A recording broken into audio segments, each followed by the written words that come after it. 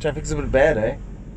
Yeah, so here we are stuck on a mountain pass, and it could have been a real pain to have to drive this route, but fortunately I have an autonomous vehicle, a semi-autonomous vehicle. This is called level 2 autonomy.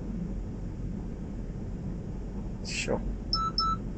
Okay, it wants me to put my hands on the wheel just to know that I'm there. I didn't turn the wheel, I didn't control the vehicle in any way.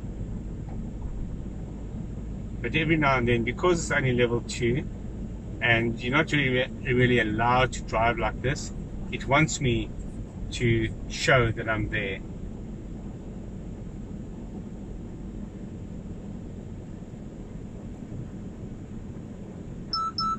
Okay. So you just have to reassure the vehicle every now and then that you're still in the driver's seat, that you're ready to take over.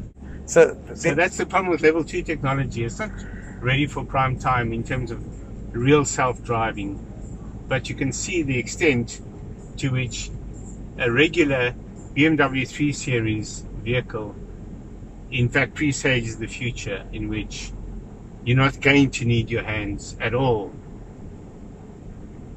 We're about to test the autonomous mode. In fact, we're already testing the autonomous mode on the BMW 3 Series. Namaste. We're coming up to a curve and we're going to test the autonomous self-driving mode. My driver's a little nervous. Let's see what happens. Taking a curve at 96 kilometers an hour.